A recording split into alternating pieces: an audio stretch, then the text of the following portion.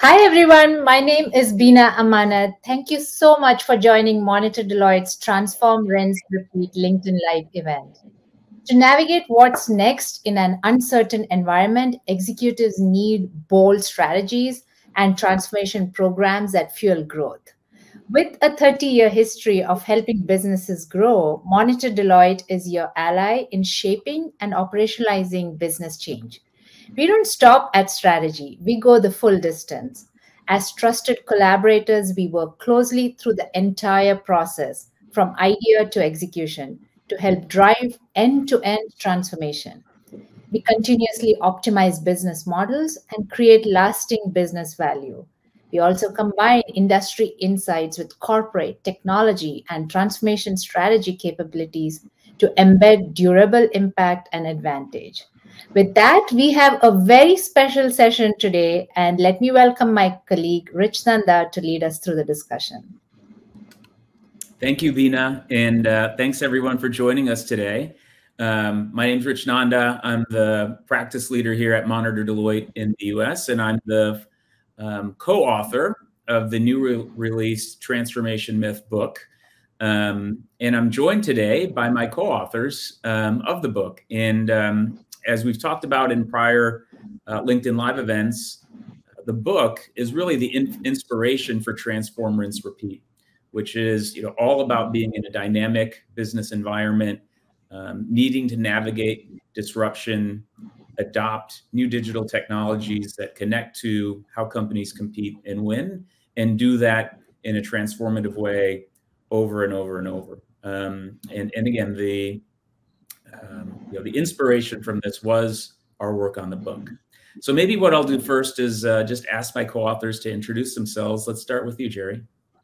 Hi, my name is Jerry Kane. I'm a professor of information systems at Boston College and the faculty director of the Edmund H. Shea Center for Entrepreneurship as well.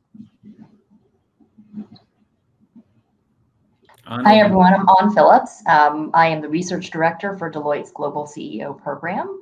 I've spent the past 10 years researching these topics around transformation, and prior to that, did a lot of technology implementation for our Deloitte clients.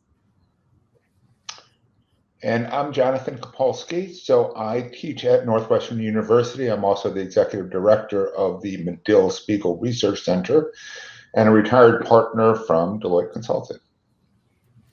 All right, team. Well, let's dig into it. So maybe, Jerry, you can start by just talking a little bit about why the book, what was the genesis, and why did you think it was an important piece to write about? Yeah, so it's actually an interesting story because three of us were authors on a previous book published in 2019 called The Technology Fallacy, How People Are the Real Key to Digital Transformation. And that book was the result of basically 5 years of research in conjunction with Deloitte and MIT Sloan Management Review, really looking at how legacy companies were adapting to a digital world. We published that book, really proud of it. And then we were beginning to think about the sequel to that book, beginning to prepare for it. And in fact, we had a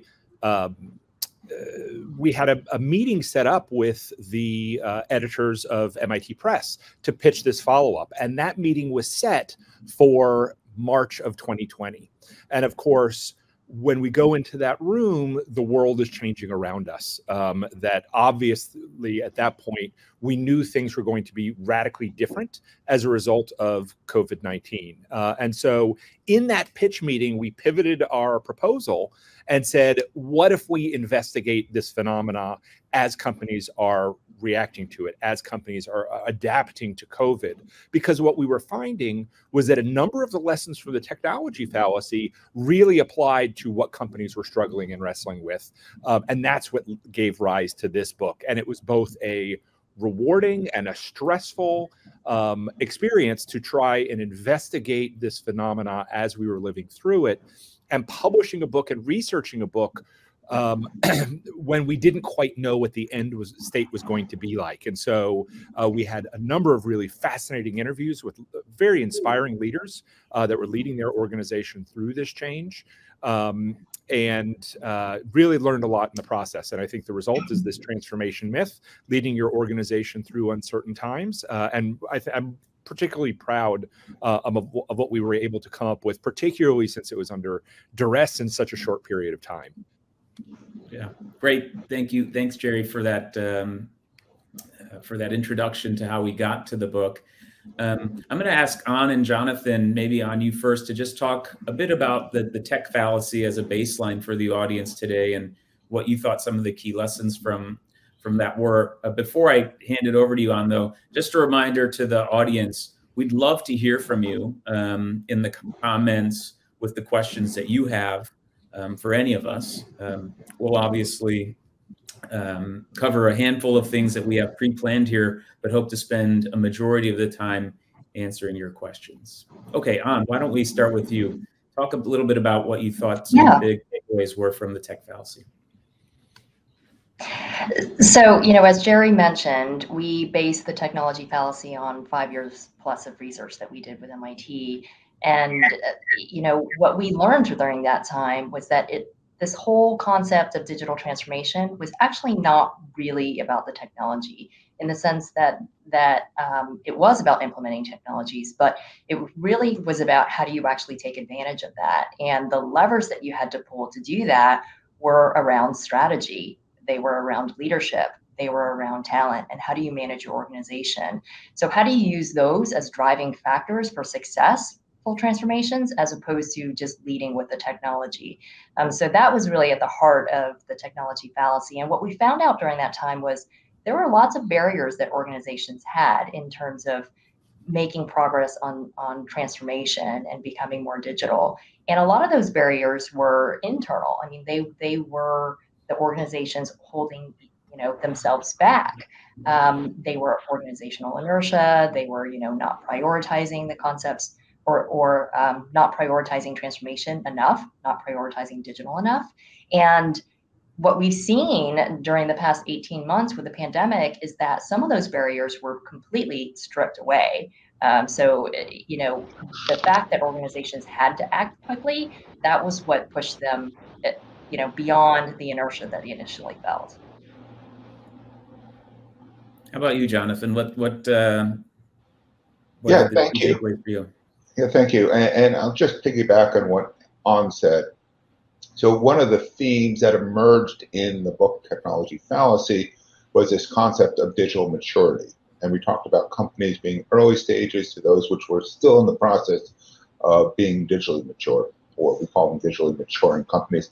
And one of the things that we saw, as An said, being digitally mature was not about using technology, but aligning the people, the structure, the culture, and the processes to take advantage of those technologies. And as I've talked about this book and described it to people, what really struck me was the degree to which digitally maturing companies are so proficient at learning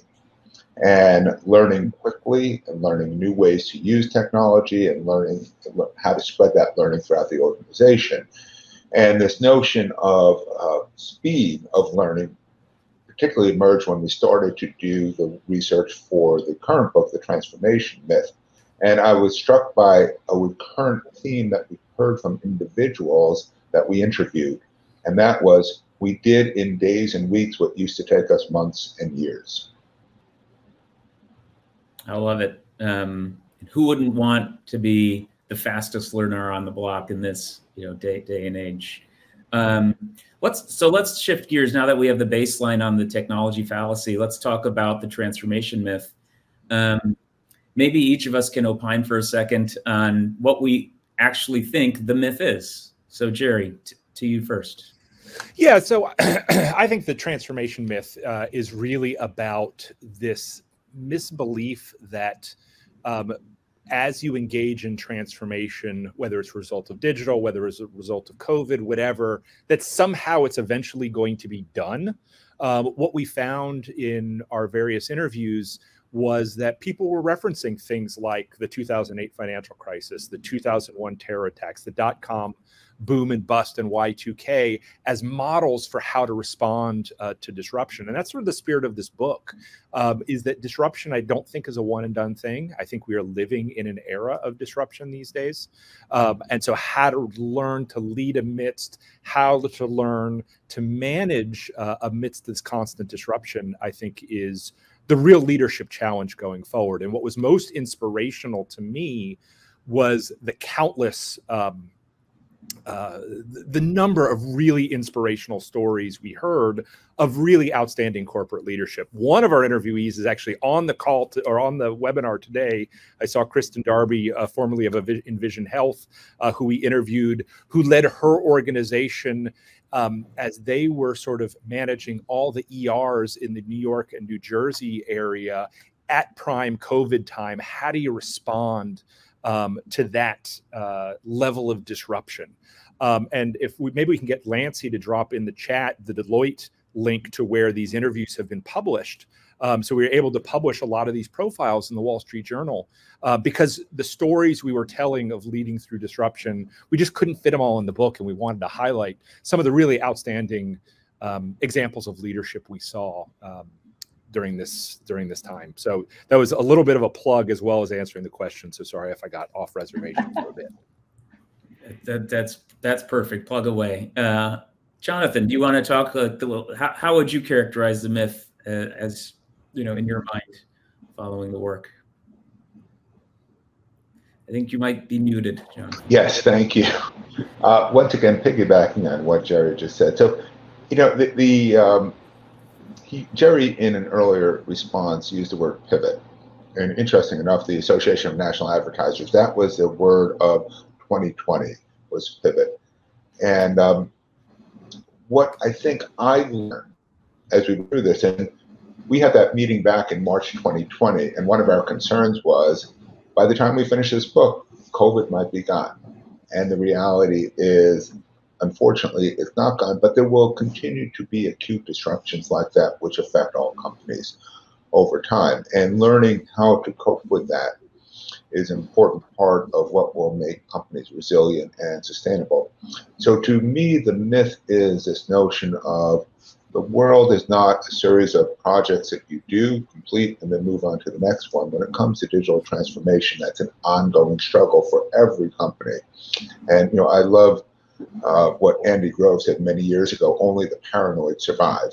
So I think that's particularly relevant in this world of digital transformation. We need to be paranoid both about the external disruptions and the internal challenges that we face in trying to harness the power of these digital technologies. On any thoughts you'd like to add? Jerry and Jonathan summed it up so well. I think at the end of the day, it's really about continual evolution, as opposed to, if I put these things into my company, if I, digitize my company, if I shift from analog to digital, then I've gotten where I need to go. And really, it isn't about that. It's about, how do you get to a place where you're constantly scanning the horizon and constantly evolving for the next that's going to happen, and be prepared for the unexpected. Maybe I'll just add one thought here, which is, if you accept that transformation is a myth, meaning the one and done is a myth, there's no end state or finish line. There's a real implication on enterprises that transformation needs to be a capability, a core discipline that the company and its leaders can sustain. And it's not a one-time project team to set up and then wind down, right? Rather, it's a constant state of absorbing, understanding, and then responding and thriving to these disruptions. So there was an interesting question in the chat from Kyle Nicholson. Kyle, thanks for the question about what's the most disruptive application of ML and AI that we've seen. I think maybe we can answer Kyle's question, but just also talk about sort of the nature of disruption. There's a chapter in the book, I think, that the readers will find useful as a frame for that. Jerry, do you want to just talk about kind of how we characterize disruption, and then also answer Kyle's question? Yeah. So are you talking about the acute chronic? Yeah. distinction. So when we were trying to figure out how the technology fallacy fit, we actually went back to a medical example and talked about acute versus chronic disruption. And digital disruption, which is what we studied before, is really what we call the chronic disruption. It happens over a long period of time. You can sort of ignore it for a while and live life as normal. And manage it. Whereas acute disruption is like a heart attack. It happens very quickly. You have no choice but to respond. And that's what COVID was for many organizations. What's really striking is that when we spoke to people about what they were doing, they said COVID didn't actually change many of their plans at all. It just accelerated the plans they had in place. So it wasn't about something that was fundamentally different. Most companies knew they were moving in this direction, but it was that this increased urgency to get it done. And that's what really moved many of these transformation efforts forward at a massive time frame. And one thing I was really surprised at is how many of the digital leaders talked about COVID in positive terms in terms of business transformation. They were really able to get stuff done that they'd not been able to do before. So then in response to Kyle's specific question, we have a couple of examples. One in the book was from Anthem, and how they used AI on their patient data, not to monitor COVID, but to see, okay, once we were getting through the first wave of COVID, who were the first set of patients that we needed to make sure got back in the office as quickly as possible to deal with pre-existing conditions. And so we're doing a triage of the medical records to identify the patients that were most needed. I saw Kristen said in the chat that they were using AI to be able to sort of help monitor COVID at an early stage. And we also saw that from Siemens Healthcare, that they were able to take a lot of their CT equipment, change the software to be able to sort of begin to monitor for COVID symptoms. And once you have that digital infrastructure in place, using AI to sort of change the nature of what that digital and sensor infrastructure does can be a game changer. Yeah. The way I like to think about that is in the Anthem example or the Envision, the data on patients was always there. The ability to harness that data as an asset for better customer or patient care, that's net new, right? And that's taking advantage of these new disruptive technologies in a very positive way. Hey, Rich, I see Hilton Barber's comment in there talking about scenario planning. I wonder if you could talk about scenario planning and whether we actually address it in the book. I was trying to remember what chapter it was, but it's one of the earlier chapters. We do have a chapter in the book about scenario planning, Hilton, and the premise being that yes, indeed, in increasingly uncertain times, understanding which variables really impact your business the most, and then building scenarios around those most uncertain variables is an important discipline, right? And that just creates a level of preparedness across scenarios that really matter. So it focuses you on the uncertainty that really matters, lets you build scenarios to deal with those, and it lets you understand what your no regret actions are. What are the things we should be doing regardless of which future plays out? The other thing we've seen many of our clients doing now is automating and applying digital technologies to how scenario plans are built and then monitored over time. Because there's no reason this should just be, a human set of activities to track the way uncertainties are playing out. So, Rich, we do talk about it in chapter 1. Oh, thank you, Jonathan. It's front and center, Hilton, in terms of the flow of the book. And I remember when we talked to Kristen Darby that she talked about scenario planning as essential. They didn't scenario plan for COVID, but scenario planning for natural disasters, other types of crises could be changed over. And also with the analog devices interview, Dan, name is Leibowitz, talked about how they had done a scenario planning instance like 18 months before COVID, and they went back and looked at it, and many of the things they had talked about, scenarios they had thought about, to differing levels of severity, but all had been playing out with respect to COVID, even though they didn't, scenario plan a crisis at all. And there's another interesting question that's come in. Let me pose it and then see who wants to take it. But can you, this is from Daria Raja. Can you please talk about the underlying economics of innovation and disruption, the cost of striving? This is something we actually talked a bit about last night with some of Jerry's students as well. Yeah, look, I can jump in and start, and I'm sure that Anna and Jerry can amplify what I say. But one of the things we talk in the book is thinking about digital transformation as enabling capabilities. And right, so we've got these 3 tiers of capabilities. There are foundational capabilities, which are things that we need to do, and those are not differentiating. There are those capabilities which are core capabilities, which are part of what you need to do to be in a specific industry, and then the strategic capabilities. And what we've seen is those foundational and core, sometimes they don't have a huge amount of return on them, but they're critical to get into the strategic capabilities. So when you start talking about the economics, the payoff comes with the ability to go from foundational and core into those strategic areas. And some of those economics change because of these acute disruptions. So when I think of my favorite instance of new innovations, and particularly around machine learning and AI, it has to do with drive-through lines in restaurants, quick service restaurants. And we did a number of conversations with McDonald's and Portillo's, which is our favorite drive-through restaurant here in Chicago. But I love what McDonald's has done in terms of using machine learning to identify license plate numbers and then use the knowledge of past behaviors on the part of those customers to then populate their digital menu boards. And it's so simple, but yet it's such an elegant way. And what they've discovered is that both improves the velocity of people coming through the drive-through lane, but also improves the average ticket price too.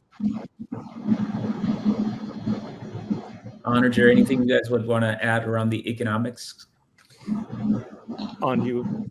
Yeah, I mean, it's interesting when you talk about the investments required to innovate, right? I mean, you have to accept a certain amount of that. So you either pay for it now or you pay for it when you're in a bind, when you're in acute disruption. So it is something that you have to plan for as an organization. As Jonathan talked about, start with some of your ambitions, right? What are you trying to achieve as an organization? Where do you want to go?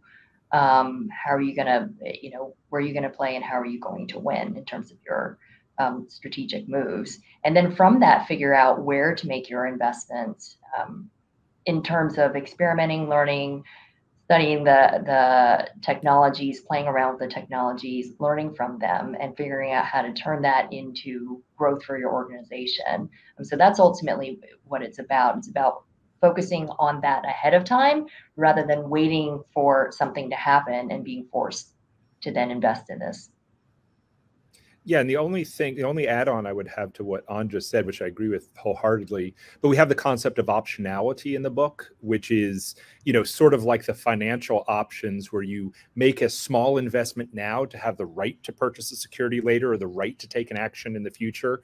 By making these investments now, you may not be going whole hog into any of these things. You may just be getting pilots going. You may just be talking to leading providers. You may just be sort of making sure you have an idea of what the environment is. So when you do need to execute on it, you can do it in a very short period of time. One of our interviewees said, we were able to sort of add on some certain cloud capabilities in a very short time frame. But he said, I would hate to be starting from scratch to do that research. But because we had done that research and because we had made that small investment of time and energy and money at the early stage, that gave us the freedom to make that option and exercise that option when we need to. So making sure you have lots of experiments and lots of small investments, so when the future does become clear, you can move quickly. Yeah, I think the other important aspect here is having a growth versus a fixed mindset. And so that's not to say that, companies can afford to be irresponsible with their investments and economics around innovation and transformation. But as Jerry described, a growth mindset would say, we're going to set aside, X% of our budget to build innovation and future optionality.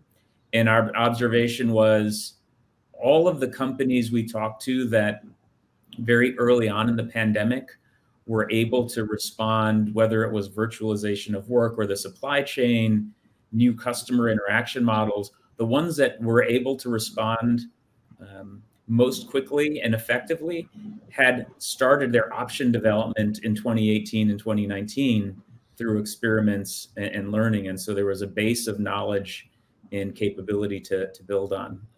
So, having this growth mindset really does lead to more options on the table. Okay, we're a little past the halfway point.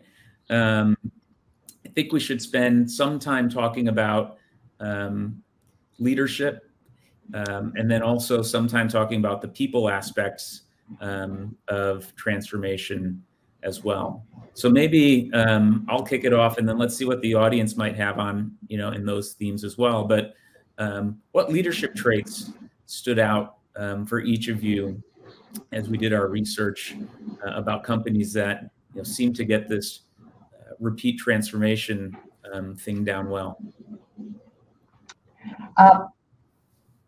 Go ahead, On.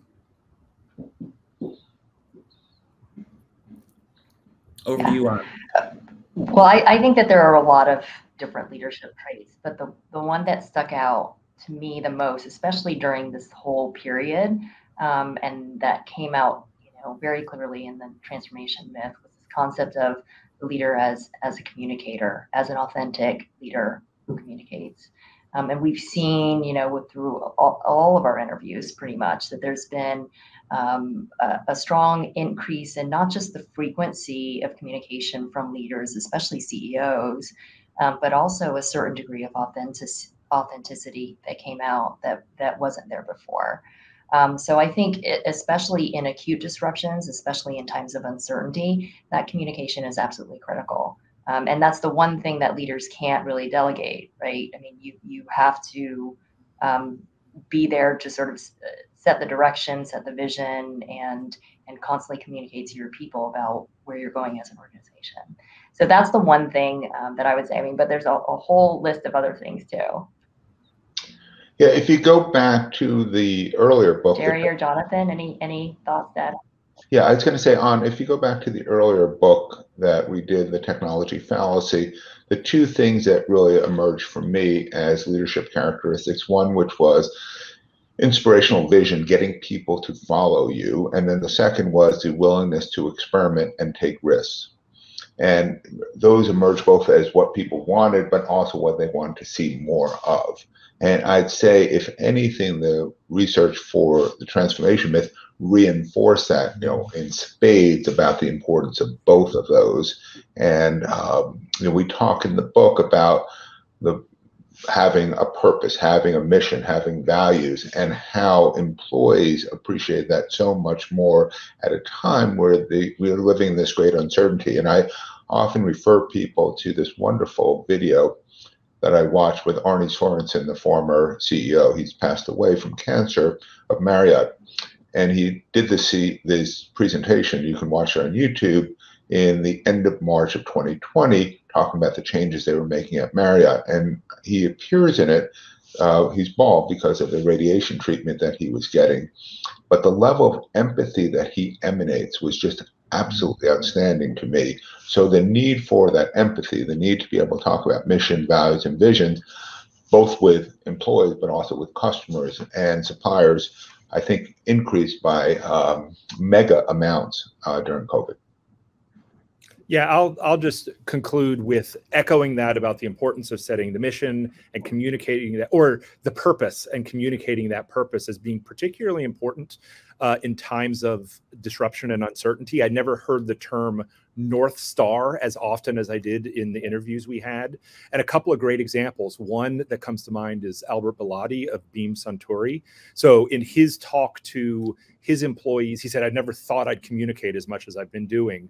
In his communication to his employees. A week or two after COVID was sort of like teeth set in, he basically articulated our respond, recover, thrive framework to his entire organization. The first thing we're going to do is keep the lights on and take care of our people. Second thing we're going to do is figure out where the business opportunities are. And the third thing we're going to do is make sure we win in those business opportunities. Another great one is Doug Mack from Fanatics, the sportswear provider.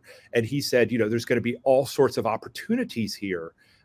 And we need to raise money to be able to take advantage of those opportunities. And they did 2 different rounds of fundraising at $350 million each, just to amass a war chest to innovate in these times through mergers and acquisitions. Another great example, so Andy Rubin of Trove talked about how this was our moment. We knew that COVID was our moment and we couldn't miss that moment. And then the last thing, I know I'm just like ranting on, you know, interview or examples, but I just, it's you're giving the whole book away. Well, they'll still have to buy it. But I'll give a shout out to Michael Aldrich from Humana, who I also see is on the call. You know, Humana, in the early days of the pandemic, as we're talking to their customers, it became clear that food insecurity was a real issue that their members were having. And, you know, Humana is a health insurance company. They weren't expecting to, you know, they don't know anything about food delivery, but they said, Michael and his team said, look, if our mission is really about working towards the best health of our customer, our mission has changed in this environment, and we need to figure out how to address this need. And they ramped up food production capabilities and delivery capabilities to deliver 1 million meals in the first few months of the COVID pandemic. And so that sort of leadership, reinterpreting the mission for the changing conditions on the ground, is, I think, the really key thing of leadership. And that's not just senior leadership, but even someone, you know, middle management like Michael, to say, here's the opportunity, we need to make this happen, and to make that happen. And that's what really inspired me throughout all of our interviews, were those examples of people just, not just management, but leadership in this time. Yeah. Sorry, you can tell them. And you know, the other interesting thing too, Jerry, about that, as you were talking about leadership, and I think it's important to note that during this time, you know, sort of pushing that leadership and pushing a lot of decision making down to where, you know, it really makes a difference, I think was a big thing. That was the way that organizations were able to stay nimble, right? You couldn't have everything just driven top down. So there has to be a certain amount of stepping up to leadership. And really putting a lot of trust in your people. Yeah, there's a comment here that's acknowledging the many stories in the book, and I'll just say the you know, a key part of our process was talking to a lot of executives across sectors, and Jerry mentioned that in his opening, but just wanted to emphasize you know, how important executive dialogue was to our research and guiding the work. And those are all throughout the book. So, you know, it's, we're sharing our perspectives, you know, based upon our insights and our work, but it's backed up then with lots of real-time examples from 2020 of incredible successes, you know. So lots of thanks to all the executives. Many of them are on the line, which is great to see. I'm going to go backwards in the chat a little bit, Jerry. There was a question here that I'll summarize, which is, hey, if COVID was an accelerant, does that mean everybody had it figured out ahead of time and it just made their plans go faster? But how would you react to that question? Yeah, I mean, a lot of it was not rocket science. You know, it's a lot of what was happening we already saw on the wall. The difference is the courage. The difference is the resolve. And, you know, when you're sitting around like doing all the ROI analyses and should we do this and how fast should we go and like overthinking things, what COVID made us do is just, we got to do this. When the ROI is survive or not survive, it creates a bias towards action. And I think that's what it did, that, you know, many companies absolutely knew what needed to happen. I would argue most companies weren't in 2020 digitally, they were in 2010. And this, you know, got them up to the present. And I think what's going to be really interesting, And this, I think, is the message of the book that we want to make sure comes out, and is the essence of the transformation myth. When COVID is done, whenever the heck that's going to be, the period of innovation isn't over, it's only beginning. Because we think the capabilities that companies have developed over the last 18 months, when the shackles are off and we are now unconstrained by COVID, we see that as being, the golden age of digital innovation that's yet to come. And so for executives, I think the thing is now you need to spend time thinking what that future is going to be like, whether that's about return to work and what that looks like. Don't just go back to December of 2019. Those are the companies that will struggle going forward.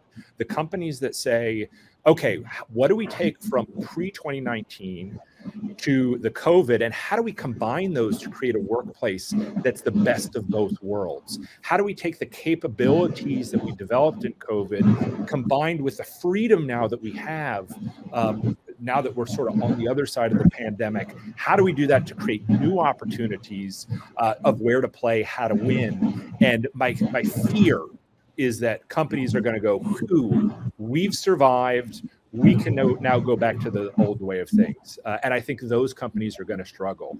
The message I really want to say is the time for innovation is now.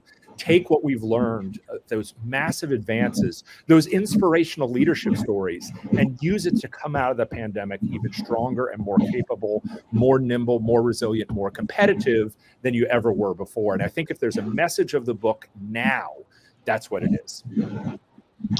Yeah, Rich, I would say that certainly we saw many instances where COVID exacerbated some of the challenges that companies had and forced them to accelerate their efforts. But I do think there are other places we saw companies doing pivots, changing what they were making, changing the services they were doing, changing fundamentally how they're going to. There are a number of comments in the comments about telemedicine. So it's a great example of how telemedicine has been around for a long time, but because of exogenous circumstances, all of a sudden companies had to pivot to deliver it. And to Jerry's point, I don't think everybody who's enjoyed the use of telemedicine is always going to go back to exactly the way it was before. We did an article for MIT SMR about the post-pandemic workplace. I think we've learned new ways of working. At Northwestern, we were forced to do all of our classes on Zoom. And what we discovered was, there were some new things we could do on Zoom that we could do in face-to-face classes. I'm sure Jerry's had the same experience. Having guests come in to speak to my students where they don't need to travel all the way to Evanston, Illinois, was something I never could have done before with our prior technology. So I think it's a combination of acceleration, but also I would not underestimate the degree to which many companies pivoted, both in terms of how they operated, services they offered, the relationship with customers, channels that they use, et cetera. I'd say to offer two things. One, I couldn't agree more that this is really a golden era, and hopefully the readers, that you can appreciate that we're entering this golden era of innovation and opportunity. Just to agree and amplify Jerry's point there. And the one thing I'd say about COVID as an accelerant, and did it were all companies equally prepared? They weren't, right? And I think there's building blocks that companies have put in place over time that are what allowed them to cope and thrive amidst uncertainty. There's leadership building blocks, there's workforce building blocks, there's technology and then new capabilities building blocks. There's building blocks around customer relationships. And those that had invested in the building blocks over time, they've actually thrived more quickly amidst all this disruption. And other companies are still struggling. And certain things have been accelerated and others less so. So it's not that this is preordained that everyone's going to be successful. I actually think it's a golden era, but it's also an era where winners and losers will continue to emerge.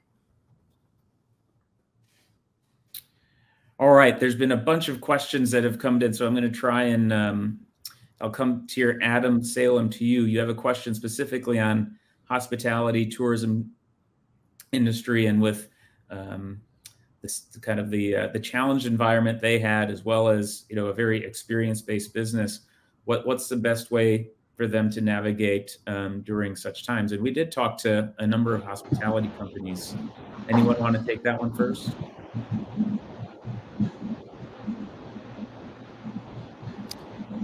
Sure, I'll go because I was the one. We did. That was hospitality was one of those really interesting ones, and we were able to interview two leaders both at Marriott and at Hilton, because they just we talk about all the the good things that happened, but let's not forget it was awful for many organizations, and hospitality experienced a 90% decrease in demand overnight. And it's just like, how does anybody lead through that? I mean, it's not like you can, if they only were smarter, they would have not, or a more courageous leader, that they wouldn't have experienced that. No, I mean, there was nothing those people could have done. And it was the degree to which it was affecting them was clear when we interviewed them. I think what was interesting for those companies, and they did it in very different ways.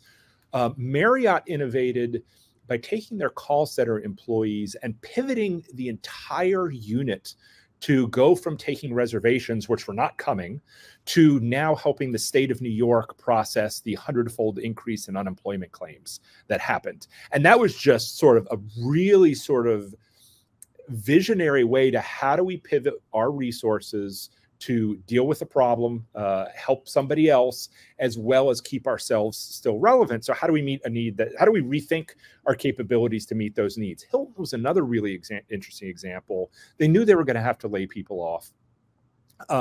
They reversed their recruitment system. So the recruiting system that brought people into positions into Hilton, they created partnerships with Amazon and with UPS and grocery stores and others who saw an increase in demand, that basically gave Hilton employees a preferred portal to get jobs with these companies.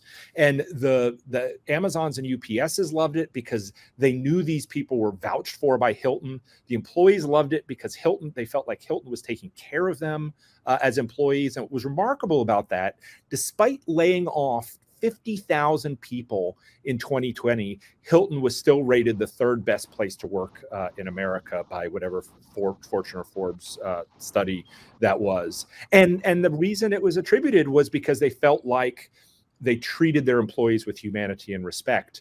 And when they did that, Hilton was banking on, when demand came back, we're going to need these employees back. And if we treat them right now, they're going to want to return rather than leaving bitter. And we see that playing out. So, nothing was going to save hospitality in that moment, but these leaders were able to think creatively to use the resources they had to sort of mitigate the damage and live on to fight another day. Right. And I think the leadership lessons, the capability lessons are now all applying as demand is returning, and they're innovating to meet and take care of that demand in this current environment. And you're seeing that as travel recovers, and those companies are responding with innovation in kind. So, it was in that respond, and now that we're in this recover and thrive mode, you're seeing the innovation, the focus of that innovation pivot. So just a couple minutes left.